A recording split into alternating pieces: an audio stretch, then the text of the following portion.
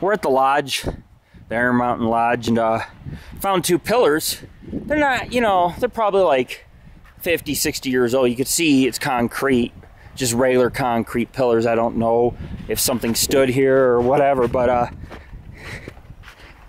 hey, come here. But we're gonna go ahead and I'm gonna show you guys something.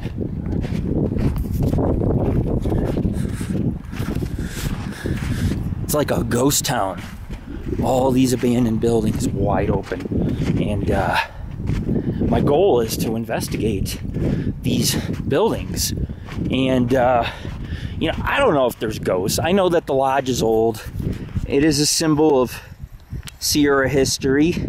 It closed down, and snow's so high in this one area, it's about 10 feet high, that it's blocked the entire front of the lodge. We're gonna go ahead and we're gonna do a paranormal investigation of every building on site, which includes the EVPs, you name it, we're gonna do it. And I don't know what we're gonna find. I know it's gonna be an experience that we'll never forget, whether we get EVPs or not.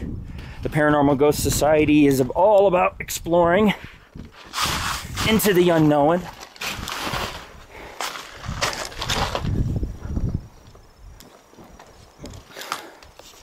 And of course we have Miss Tammy there just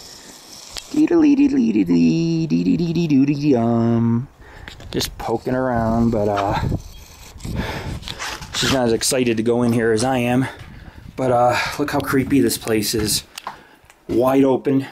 These used to be rooms, and now they are just halls of history where people had sex and had honeymoons and were married and enjoyed skiing and vacations with their kids and family, and this is what remains.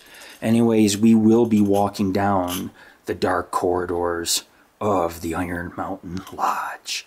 This is Lord Rick with the Paranormal and Ghost Society.